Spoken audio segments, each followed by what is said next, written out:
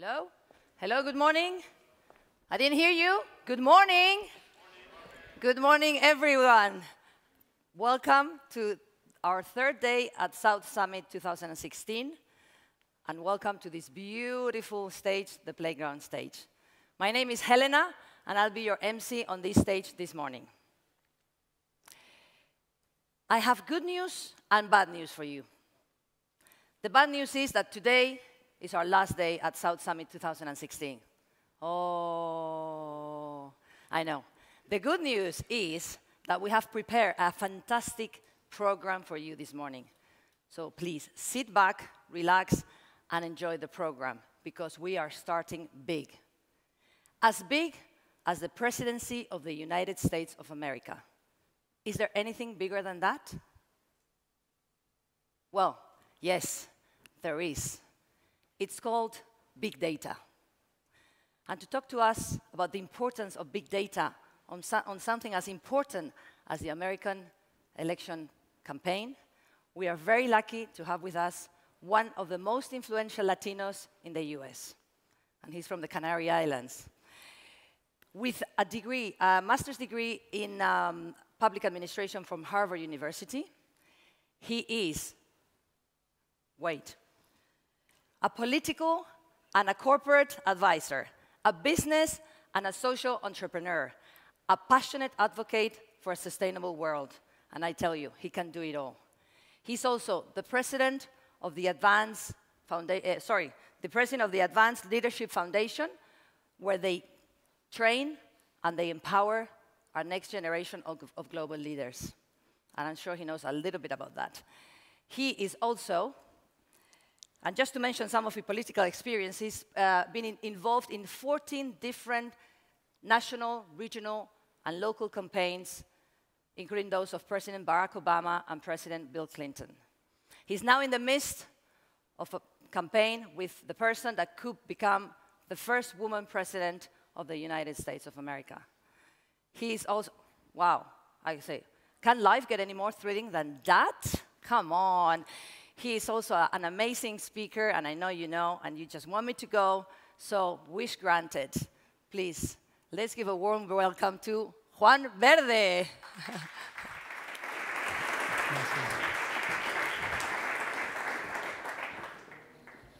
Good morning. Thank you so much for being here this morning. I truly appreciate you taking the time to be here. Thank you also to the organizers of this wonderful event. It is a pleasure for me to be here. South Summit has now become one of the most influential events of its kind in Europe, and it is an honor to be associated to it. I want to share with you some ideas and thoughts about what happened in the United States with the Obama campaign. And although I will be talking about big data and the important role that it plays, I'm more interested in talking to you about innovation and entrepreneurship and the role that it actually played in the elections in the United States. I also think that we learned a lot in those two campaigns in 2008 and later in 2012. And a lot of those lessons are now being implemented in the Hillary Clinton campaign. The most important thing, I think, is that a lot of those lessons are actually very much applicable, for lack of a better term, to any company, any other organization that is going through change and it's interested in growing. And that's what I actually want to talk to you about this morning. We are at a very interesting and historic moment in history. And I think that innovation, entrepreneurship, technology, big data, these are all very strong forces that are shaping the world. But I thought that this is not unique to our time. I thought about 1832 in England. At that time, there was something interesting going on in the British Parliament. There was a group of members of Parliament that wanted to abolish slavery. And there was another group, the opposition party, that said that that was actually economic suicide, and that in the midst of the worst economic crisis that the country had seen in decades, it was pretty stupid to actually do away with what they thought was their true economic advantage, which was free labor from the slaves. At the end of a lot of debate back and forth, they actually made the right decision, in my opinion, and they abolished slavery. And you're probably thinking, what does that have to do with innovation and entrepreneurship or even competitiveness in the economy? I think that it had everything to do with it, and let me tell you why. After that law was passed and slavery was abolished, the members of the political world had to actually work side by side with the representatives of the scientific world, with entrepreneurs, with business people, and of course, members of civil society. All of them had to work together to create the right conditions for innovation and technology to flourish. Entrepreneurs had to come and develop new technological breakthroughs in an attempt to find an alternative to free labor. And through that process, a wonderful technology, the steam engine, was developed that gave birth to the train, as we know them today, the railroads, and of course, to the ocean lines, the transatlantic trade, which gave birth to the Industrial Revolution, which made England the most competitive, wealthiest nation for decades and decades after that. And that's actually where we are right now. Innovation and technology are here as an opportunity for us to take our economy to the next level. And here are the three ideas I'd love to share with you today. First of all, that innovation is the key driver when it comes to competitiveness and economic growth. Number two, that if you actually want to be innovative within your organization, or whether you are a government and you want to increase innovation levels in your society, the most effective way is to actually bet on the entrepreneur. Do everything possible to have entrepreneurs drive that change. And I'll talk a little bit more about that. And lastly, that yes, there is room for entrepreneurs within a company, within a traditional corporate world. So let's begin with the first of those three ideas. I mentioned to you before that this is a wonderful, amazing time in history. Never before have we seen an era where the power of an idea, the power of a product or service was able to actually reach hundreds of millions of people in such a short amount of time. And just to give you an idea of what we're talking about and how technology is changing the world, radio took about 40 years to reach 50 million people. Television took 13 years to reach the same 50 million people. Internet, 3 years. Facebook, a single company, took 9 months to reach, not 50, 100 million people. And that's the kind of speed that we're talking about. And that's the kind of force that is actually shaping the competitive landscape around the world. So let's think a little bit about why this is happening. What are those trends or forces that are actually creating a very, very difficult and very different landscape for companies? First of all, globalization and market liberalization. The amount of goods and services that are now being traded across countries and across the Atlantic and across the Pacific, north and south, east and west, has never, ever been seen in the world. That has to do, obviously, with increased globalization, but also with the removal of barriers through market liberalization. And for the first time ever, we're beginning to see that this is actually bidirectional. And by that I mean that for many, many years, innovation came from the north to the south, from the rich countries to the emerging markets. And that's actually beginning to change, and that's actually quite good. Because of technology and because of innovation, competition now comes from anywhere in the world, from a garage in India to a place in the middle of nowhere in the forest in Brazil. We now have to understand that competition could come from anywhere. But there are also some geopolitical challenges that also have an effect. In particular, I want to talk about population. My father was born in 1945. And in one generation, from his generation to my generation, the world population has gone from 1.8 billion on Earth to more than 7 billion people today. And that's interesting because not only are we seeing a very significant increase in the demographic composition of the world, but when you look at economic indicators for the last 100 years, people are becoming richer and richer. No matter what indicator you want to look at, whether it's GDP or rent per capita, whatever it is, you will see that people are getting richer. So you're beginning to see a trend. More and more people making more money. And as they make more money, which is good, and they're more developed, their consumption behavior changes. And they want to have not a motorcycle, but a car. And if you have a car, you want to have a second car. And that's actually good. That's very good. The problem is that the resources on Earth are quite limited, and that's not sustainable. The only way for us to be able to reach the new market, to reach those millions of new people that are coming into the market, is through technology and innovation. And lastly, I want to talk about climate change. Climate change, the debate about climate change is completely over.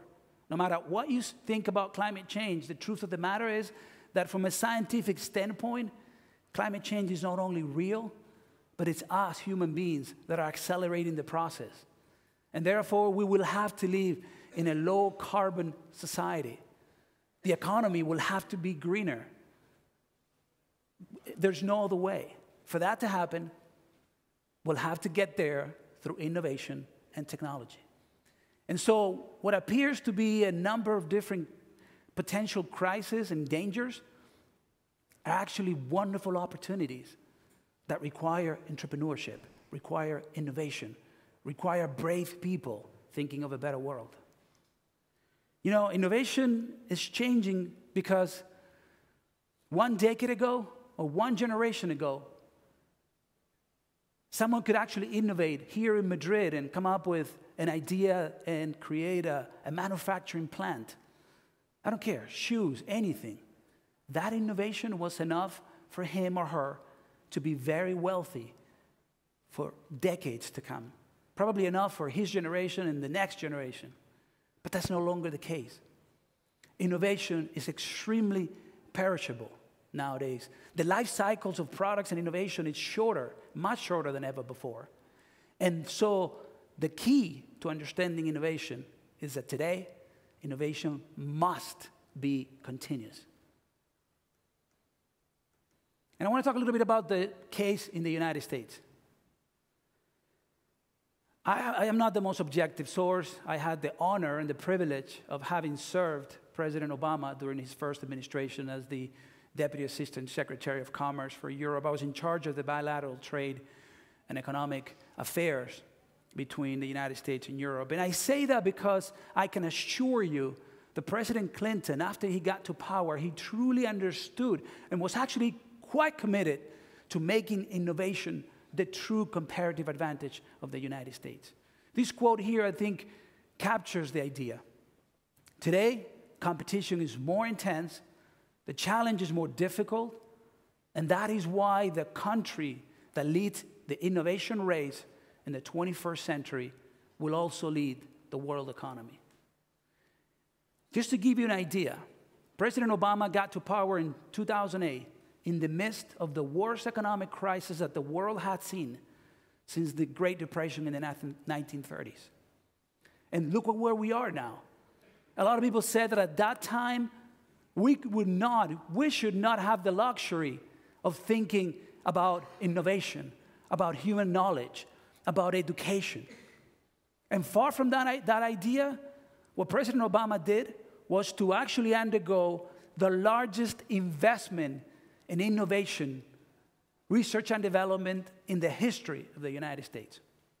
People have called the last 8 years the new Apollo project, making a reference to what it meant for the United States from a technological standpoint, from an entrepreneurial standpoint, from a business opportunity standpoint, to send a man to the moon in the 1960s. A lot of the technologies that have changed the world today, the cell phone, the personal computer, the microchip, Wi-Fi, GPS, you name it. A lot of these technologies that we now take for granted, they came from that era where we decided to spend millions and millions of money into sending a man to the moon. And the technology that was developed changed the world. We are now investing more money in the United States, proportionally speaking, than at any other time in history. We are now investing more money in one strategic sector of our economy than ever before. That's innovation, which is the key to the future. And this is not just happening in the United States. It's happening around the world. It is no coincidence that the 10 countries that are spending the most in innovation R&D are also the top 10 economies. The United States continues to be the most innovative nation, I think, because in part, they get it. They understand that the priority has to be R&D, innovation, human knowledge. The United States, out of the top 10 countries that invest the most in the world, the United States was responsible last year for almost 40% of that amount of money spent in innovation. 40%. In fact, the United States spent more money than the following 3 nations together: Germany, China, and Japan. It is no coincidence that there's a strong correlation between innovation and GDP, innovation and wealth, innovation and economic output. But let's talk about what exactly does it mean to innovate. What is innovation? And yes, innovation is actually inventing things that don't exist. Innovation is doing things differently and coming up with new technologies that actually change the world. Nanotechnology, renewable energies, aerospace, biotech industries. And that's all great. But I'm actually more interested in talking to you today about how innovation can change your day-to-day. How you in your own company, in your own organization can actually make things differently.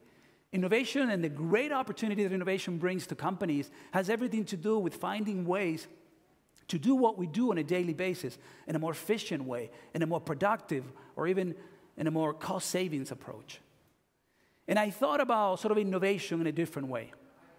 You know, again, people think that innovation means let me go out there and invent something cool and different. But, you know, I'm 45 years old. I remember when I was a kid walking around airports and people were actually dragging the bags.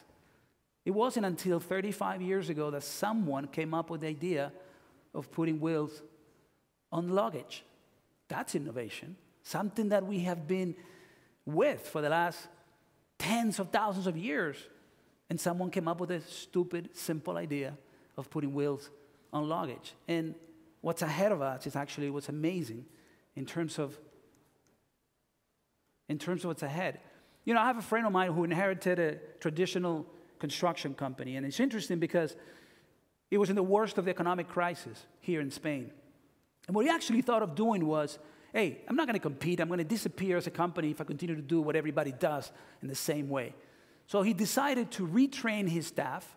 He decided to acquire technology, and he was able to transform a construction company into an advanced infrastructure development company. His company now does installations of very sophisticated equipment and very sophisticated structures. And he did that because he understood that innovation meant to take advantage of what he had, apply knowledge, and turn it and transform it into something a lot more interesting. Or the traditional company that has a pharmacy and they produce some medicines and decided to actually invest in a lab, acquire talent and management, and transform their company into something completely different, in this case, into a biopharmaceutical or biotech company. And let's think of some examples of what this means on a day-to-day. To me, innovation is thinking about how I can come up with a new service. How do I provide greater value to my clients? It could actually mean something as simple as doing more with less to optimize the resources that I have. Or it could actually mean something as simple as finding ways to innovate so that my people can be a lot more productive. Those of us who have done sales in the past actually have noticed that, yes, new customers are needed and they're great, but it is extremely important to also find ways, applied innovation, to keep the most profitable, the best clients you have. And so client retention is also a way to be creative and increase the competitiveness of your company. new geographic horizons, to take and find ways to get your products to other markets, identifying and meeting new markets' demands. Sort of going out there and being a lot more proactive so that you not only meet the demands of existing present demands of your clients, but you think about what they'll need tomorrow. And I'll tell you a quick story about that. My wife and I love horses. And some time ago, we decided to do a trip to the United States, to Colorado. And there's a wonderful national park there. And being the adventurous people that we are, we decided to go on this kind of crazy trip, which was to go on horses for 7 days to a natural park where there were no people. You could actually be there for 7 or 8 days and not see a single human being. And I remember the moment I went to pay for the trip, I immediately, when I pulled out the credit card and the guy passed the credit card, I immediately get a message on my smartphone. And I look at it, and I couldn't help but to have a big, huge smile. My credit card company had identified me as someone who was 45 years old, who had 2 kids with a certain level of income. He was about to engage into a high-risk activity and sent me an insurance policy. The insurance policy gave me the possibility, if anything happened, a helicopter would come in and get me out. And if I died, or my wife, there was a $1 million policy for my kids. I immediately pressed OK for $10, and I got the insurance policy. But the point here is that through big data, through innovation, through technology, that company was able to not only give me a product that I didn't know I needed, but to actually get ahead and develop a whole new demand for services that were not even available before. That is innovation. And I can go on and on. I think sort of a lot of different ideas, how to motivate people, how to inject enthusiasm into the people you work with and the people that work for you. That is innovation. So again, I think that it's innovation, it's good, but we don't have to go out of our ways to invent new things. We have to find better ways to do what we do in a more efficient manner. Here, you will see a survey that was done by Price Waterhouse around the world in over 30 different countries. And they actually surveyed and asked CEOs of large, medium, and small-sized companies. And the question they asked was, where will your growth come from in the next 5 years? In blue, you see the answer from innovation companies. In gray, it's the medium, the average company, and red were more traditional industrial companies, non-innovative companies. So the first question, and I apologize, I kind of made a mistake, but the first question was, how much will you grow in the next 5 years? Innovative companies answered that on average for the next 5 years, they were going to grow 62%. Average companies were going to grow 35%. Traditional companies were going to grow 20%. This basically means that between innovative and non-innovative companies, there are 40 points. There's a delta of 40 points when it comes to expected growth. And the second question they asked was, all right, you're going to grow, that's great. Where will that growth come from? Surprisingly, 93% of those companies said that they were going to grow through innovation. Only 2% of those companies were going to grow through acquisitions, and about 5% were going to grow through organic growth. So innovation, again, is the key to a very, very competitive world. And let me now sort of conclude this first part of my presentation. 3 ideas I want you to take with you. Innovation is by far the most important and the key to competitiveness and growth in a globalized 21st century world. Therefore, if you want to be competitive, if you want to remain competitive and grow, you have got to innovate. Innovate is no longer an option. Innovate is a must, is an absolute requirement. Also, that innovation changes absolutely everything. The largest employers and economic leaders of the future will be professionals, organizations, and even industries that are fully, truly committed to innovation as part of their DNA in a very decisive way. And lastly, that companies and institutions that do develop the most effective innovation strategies will also be the most competitive companies. All right, so yes, innovation is the key to being competitive. But how? What is the most effective way to increase the rate of innovation within a company or within an economy? According to the Obama administration, and this is something that I am absolutely certain of, it has everything to do with helping entrepreneurs. Creating the right conditions, once again, for entrepreneurship to flourish. And let's take a look at this second idea. Why? Only entrepreneurs are crazy and persistent enough to actually go out there with an idea, find the money, find the technology, find the people, find the talent, work hard, and transform an idea into a company and a company into an industry and change the world. And there are very, very few forces that are more powerful than human will. And that's what an entrepreneur brings to the table. They gather the necessary resources to transform an idea into a product and change the world. So, as I was thinking about this, I was actually trying to compare the United States to other countries that are not as innovative. And I was born in this country. I left here when I was 16 years old. And I think that I'm more than bilingual. I think that I am bicultural. And I say that because I think I have a pretty good understanding of some of the differences between the way we Europeans view the world and competitiveness in the United States. And far from saying that the United States is better than other countries, what I do want to say to you is that there are differences, and I'd like to share with you some of those differences. I think that the United States is a unique place in the sense that they love entrepreneurs. It probably has something to do with the fact that the very first people that came to the United States at first were entrepreneurs. You have to be crazy or a true entrepreneur to get on a boat with your family 400 years ago and get across the Atlantic, not knowing where you're going to land, not knowing what you're going to do when you get there, not knowing whether you're going to survive the trip, looking for a better world, for more opportunities. And wave after wave of immigrants in the United States, the people that always come first are always the most entrepreneurs. And perhaps there are some cultural and historic reasons.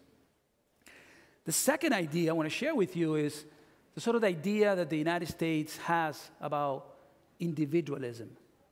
They believe that if you give opportunities to an individual, if he succeeds, you give him education, you give her the right opportunities to grow. Once they do grow, they will rise the tide, and their community will grow. And perhaps in other parts of the world, the approach is different, where they look at the community and they try to do everything for the community to grow. Just different perspectives. But what's unique about that way of understanding the world is that, in my opinion, when it comes to an entrepreneur, there's a very different perception of entrepreneurs. My father was an entrepreneur. He started a company at the age of 19. I hear the wonderful story. He had a Vespa, and my mother was in the back of the Vespa, 9 months pregnant, and they would go around painting homes. And that's where he got his start. But I grew up understanding that entrepreneurship is something good. I'm afraid, my friends, that today, when you hear about someone who's successful in the private sector, many times people say, you know, who did he or she steal the money from? How did he get there? And there isn't always a positive attitude about entrepreneurs. And I think that's very different in one country versus the other. Risk-taking is viewed differently. I'm afraid that in many countries in Europe, people are not encouraged to take risk. If you take risk and you fail, you carry that stigma with you for the rest of your life. In the United States, it's normal for you to fall and get up over and over again. I will tell you a quick story.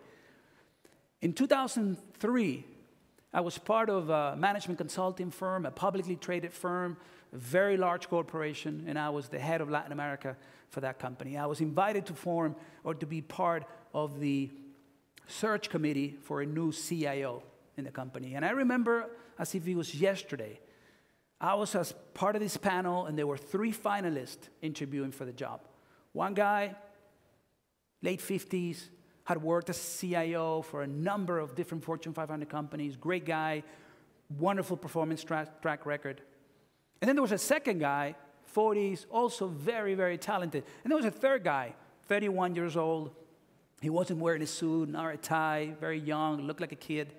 And after we finished with the 2 other interviews, the CEO was tired. He wanted to get home, so he went straight through the interview and just told the guy, the young guy, listen, we just interviewed 2 people. Both of them could very well do the job. They're great for the job. You don't have as much experience as they do. Let me not waste your time. I'm going to ask you one question. Why should I hire you?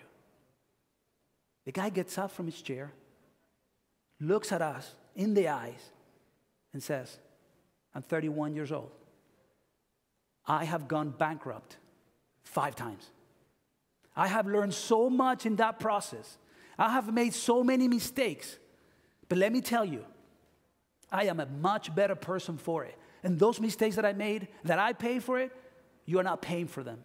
I am bringing my experience. I am bringing my failure to you as an asset to your company. And if you want somebody to get up in the morning thinking about how you become more innovative, how you become more competitive, and how to become a better company, then I'm your man, because I will go to bed thinking about it, acting, and doing everything I can. We gave that person the job. So the perception was very different. Yes, he had failed. Yes, he had gone bankrupt. But his drive, his ability to innovate and to get up is what made a difference. Greater rewards. Let me tell you what I mean by that. I think that the perception is that if you make a lot of money in the United States by being an entrepreneur, it's okay. And it's not also always the case in other parts of the world. So let me share another quick story with you because I think it's very telling. A couple of years ago, I went to a wedding in South Carolina, and I was looking for my friend's address.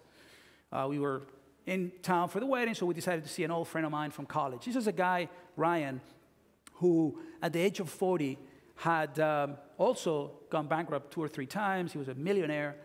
And I was driving through this wonderful neighborhood, beautiful homes. I mean, it was like out of this world. And as I'm driving in the street looking for the right number, I see these 2 girls, 10, 11 years old. And they are on the sidewalk in front of a beautiful mansion. And there was a table with a cardboard that said, lemonades, $1.50. I was like, oh, only in America. So I stopped the car. My wife and I get out of the car. We go talk to the girls. And I said, oh, so tell me about your experience as an entrepreneur. You're 11 years old. And she goes, yeah, my father took us yesterday to the market. And he explained to us how and why we needed to find the best lemons that we could find. The lemons have to be organic so we can have a great product and we would have a story to tell. My father told us about the importance of smiling when you sell a product. My father told us a story and the importance of distribution, of customer service. I was just blown away by the whole conversation with an 11-year-old girl. Interesting enough, that was my friend's house. And there comes Ryan approaching us. And I just said, Ryan, you're amazing, man. No wonder you're such a great entrepreneur. Here you are teaching your kids how to become an entrepreneur. Guy looks at me and says, you don't even know the best part. They charge $1.50, 25 cents are mine, the idea is mine. The funny thing there was not, he didn't need the money, the kids didn't need the money. He wanted to teach them values, and he wanted them to understand the importance of hard work, of innovation. And he said, you know why I'm charging them 25 cents? Because the idea is mine, and they need to understand the power and the value of ideas. They need to understand what intellectual property means. They need to understand what consulting means, the power of ideas, of knowledge. And I want them to understand that. If that would have happened in Spain, with all due respect to this country, the very first thing that would have happened, the neighbors would have been walking by, and the husband would have said to the wife, my God, those guys, they must be going through a very difficult time. They have the poor kids selling lemonades. And then the second thing that would have happened would have been that the police would have come and would have asked them for a license for selling, and then probably would have gotten arrested because you have the young kids underage working. They're just very different attitudes towards risk-taking and towards understanding entrepreneurship and innovation as something positive, understanding that entrepreneurs take risk. They create jobs. And overall, they're a very positive contribution to society and our economy. Let me move on very quickly. There are also some institutional reasons that explain why the United States is so much more innovative and entrepreneurial than other countries. Some of those reasons have to do with the legal and legislative framework. For example, if you go bankrupt in the United States, 7 years after you go bankrupt, everybody, the banks, the institutions, everybody has to erase your entire record, which gives you a second chance to get started again. In Europe, if you go bankrupt, you carry that debt for the rest of your life, and it becomes very difficult to ever recover from that. Labor market is more flexible. I'm not going to go into details, but it is what it is. It is a lot more flexible than here. Stock options, the way companies are taxed in the United States, if you're an entrepreneur, you pay less taxes than if you're employed by a corporation. In the United States, if you give stock to a company, you only pay tax when you sell it, not when you're given the stock option, which gives you an incentive to continue to work to make sure that the value of your company continues to increase. So those are just ideas as to what makes a difference. Another area is the easier access to capital, and particularly the role that risk capital plays in the United States when it comes to growing businesses. Silicon Valley is home to 35% of all the risk funds, the risk capital companies in the world. Just one area the size of Madrid. A lot of people tell me that in Europe, risk capital has a very different definition. There's very little access to capital, and the capital takes no risk. So that perhaps is something we should change. And now let's look at the situation in Spain. This is a survey that was done by the Universidad Complutense de Madrid. To me, it's mind-blowing.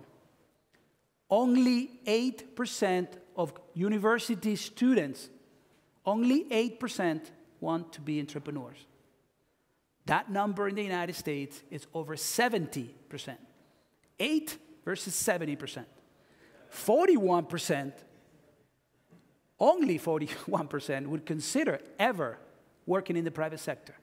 That actually means that almost 60% want to work in a non-private sector job. Public education, NGOs. 30% want to be government employees, funcionarios.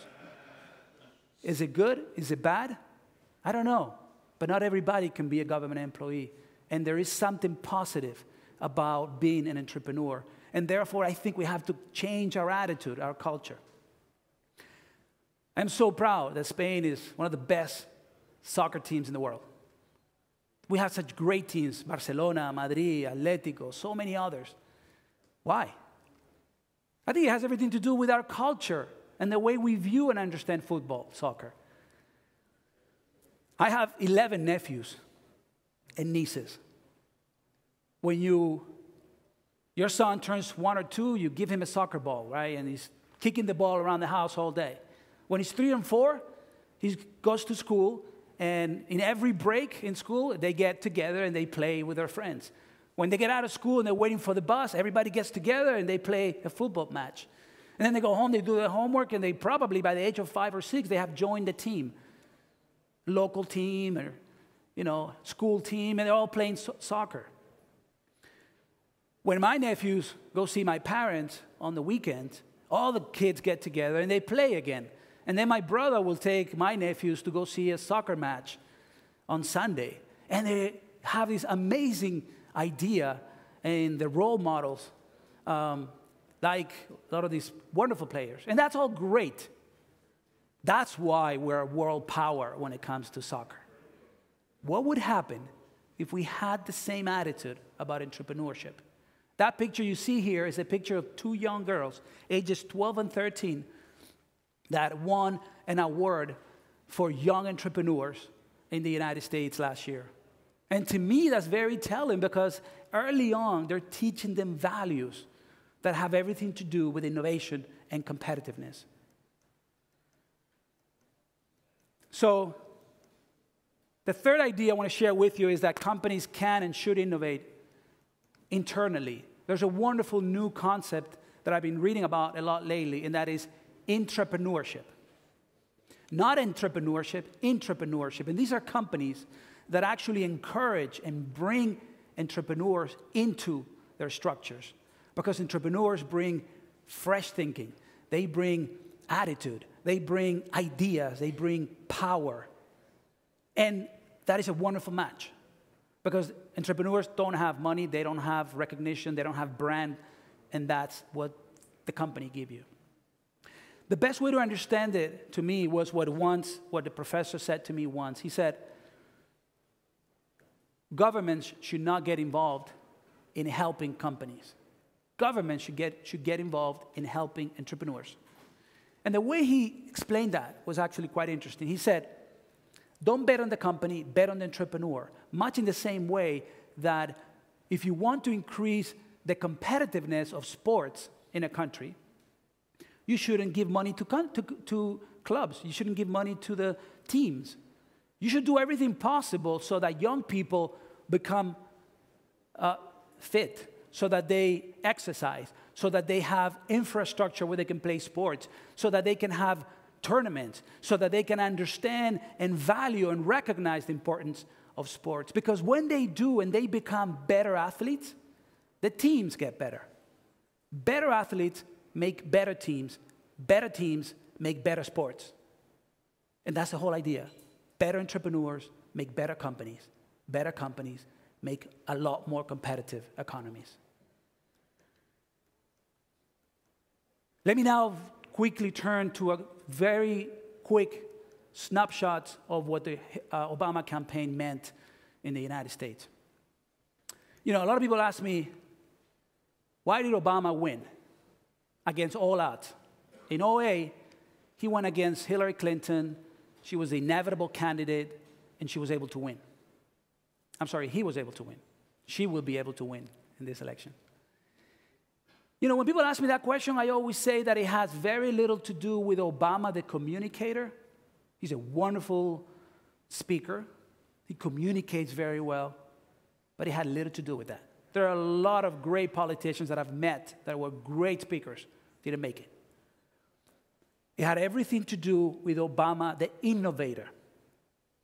Obama knew very well that if he wanted change, if he wanted something different, he had to stop doing things the same way everybody else did. And his campaign was completely different. In fact, the famous Forbes magazine awarded the Obama campaign as the best company of the world that year. But let's look at how Obama innovated. Obama innovated by being a very different communicator, aspirational politics. And for me to understand what aspirational politics meant, I'll tell you a quick story. When I started the 2008 campaign, I was part of the Hillary campaign. After Hillary lost the primaries, I was lucky enough that Senator Obama at the time asked me to join his campaign. And a couple of us were asked to go to a retreat.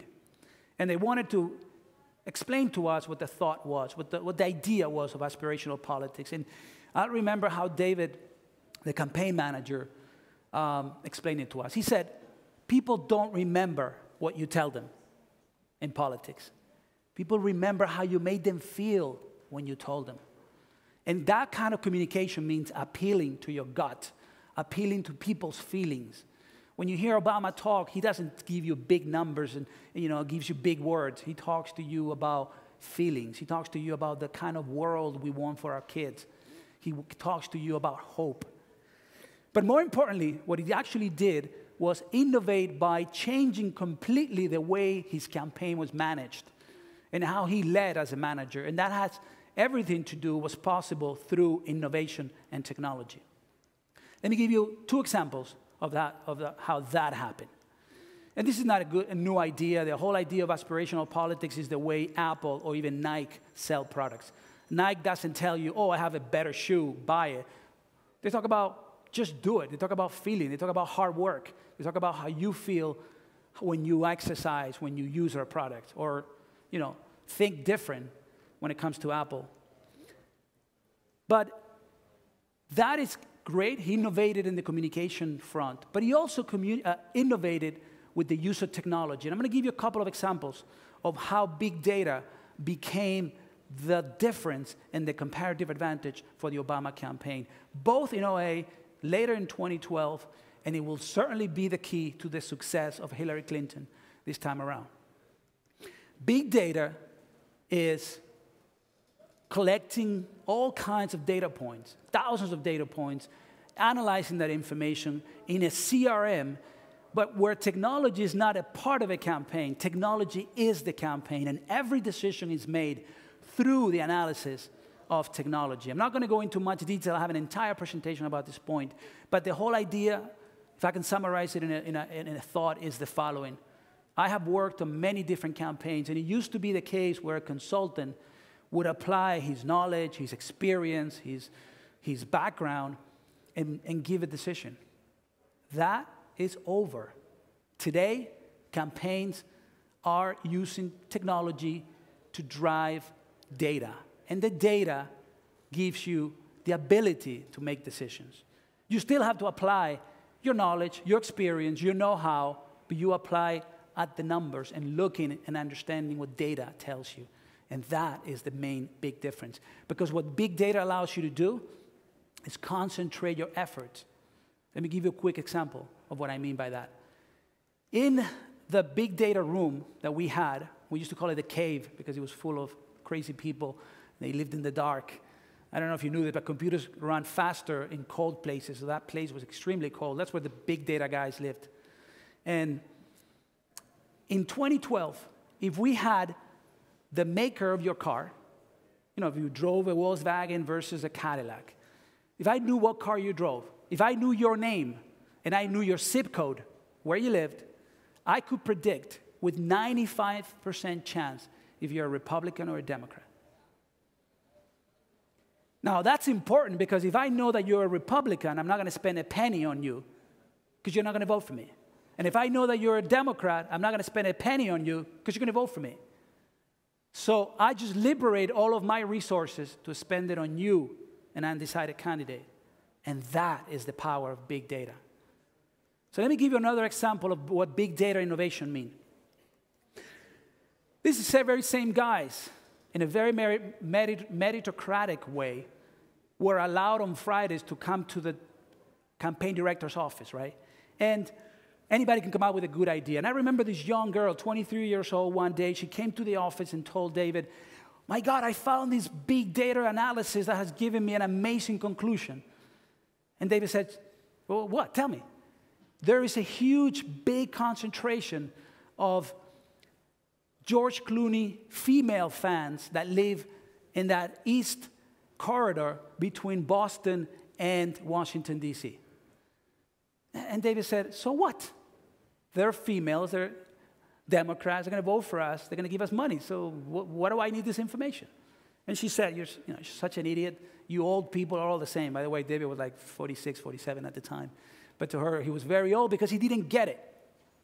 She actually came up with the idea of a raffle. So for every $10 contribution, you would be given a number for the raffle, a lottery. We knew there were young females. We knew that they were in the ages of 30 to 45. We knew where they lived. We knew their profile. You know what the big prize was? If you won that lottery, you and your best friend would be given 2 tickets to go have dinner with President Obama and George Clooney at George Clooney's home. We raised $17 million in 48 hours. Think about that. Young females, we knew where they lived, we knew how they consumed information. We did a very segmented communication strategy utilizing social media to get to them. It didn't cost us a penny. And here's another and last example before I conclude. Matt Barson is today the U.S. ambassador to the United Kingdom. Young guy, Harvard grad, bright, and he came up with the idea once that we should charge people to come listen to Obama. And David said, what are you, stupid? No. What I want you to do is we're going to have a meeting. I want you to bring everybody you can. In fact, come and ask me for money, for buses, for sandwiches. I want as many people. I want the stadium to be filled. So no, absolutely no, categorically no. There's no way I'm going to let you charge for that. And this is what happened. He said, okay, then I'll have to return the 5,000 tickets I already sold. The way he did it was he used big data to understand what musical bands people listen to in their local communities.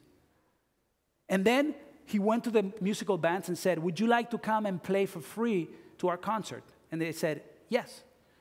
And then we got that idea. People showed up because they wanted to listen to the bands, and then they listened to Obama. And we got that idea, and we took it to the next level. And this is what we did with it. We charged people to go to a concert with Bruce Springsteen, $0. The price per ticket was their data, their name, their profile, their education, where they lived, what their preferences were. And so the big data analysis would come in, and we actually do great things. So one of the things we did, 80,000 people showed up for this concert for Bruce Springsteen in Iowa. 80,000 people.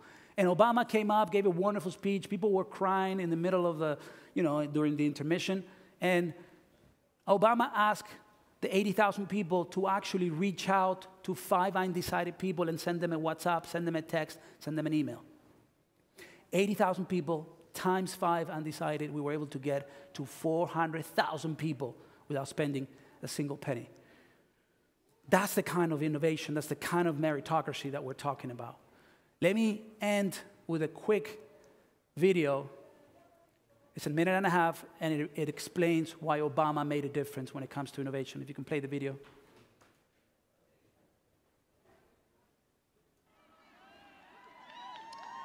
Here's my point, Virginia.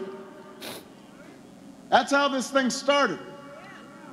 It shows you what one voice can do. One voice can change a room. And if a voice can change a room, it can change a city. And if it can change a city, it can change a state. And if it can change a state, it can change a nation. And if it can change a nation, it can change the world. Virginia, your voice can change the world tomorrow. In 21 hours. In 21 hours, if you are willing to endure some rain, if you're willing to drag that person you know who's not going to vote to the polls, if you're willing to organize and volunteer in the office, if you are willing to stand with me, if you're willing to fight with me, I know your voice will matter. So I've just got one question for you, Virginia. Are you fired up? Are you ready to go? Fired up. Ready to go. Fired up. Ready to go. Fired up. Ready to go. Virginia, let's go change the world. Thank you. God bless you. And God bless the United States of America. I wanted to share this quick video before I conclude with you for a single, simple reason. Because innovation, because entrepreneurship made a difference for this campaign. And this organization became what it became because of an entrepreneur. Someone who was willing to take risk. Someone who was brave enough to think and believe that he can change the world. So I leave you with this thought. The key to being competitive in the 21st century is constant change and understanding that innovation must be continuous within your organization. What got you here today will not get you there tomorrow. The world will be very different, and only through innovation will you get there. And therefore, I ask you and I invite you to change before you have to change, because you will have to change. Before the Obama campaign became a $1 billion company, before the Obama campaign was able to mobilize more than 3 million people, employees, sympathizers, and volunteers, before he won the presidency, it was nothing but the idea of a true entrepreneur who was willing to innovate and change the world. So go out there. Yes, you can. Let's change the world.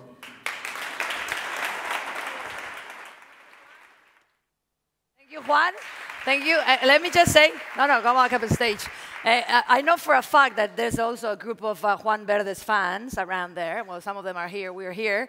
And you have nothing to envy George Clooney, because we're fans not only for your looks. Okay, so please, another warm round of applause for Juan. It was lovely having you. Thank you. Thank you. Okay.